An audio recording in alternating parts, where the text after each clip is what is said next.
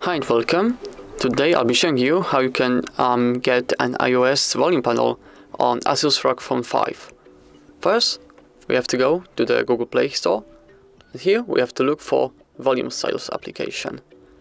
Install it, wait for it to install, and then open. From there, you just have to tap on this blue Start button right there. Give permissions to the application, use volume styles, and allow. Yes, I agree. Now, if we go down there, you see we've got an iOS volume panel theme. If we tap on it and then try to change the volume level, as you can see, we've got this neat looking iOS volume panel. Now let's look for some other themes, for example, One UI 3, which is pretty similar. Okay, down below we've got Wave, which has a little animation.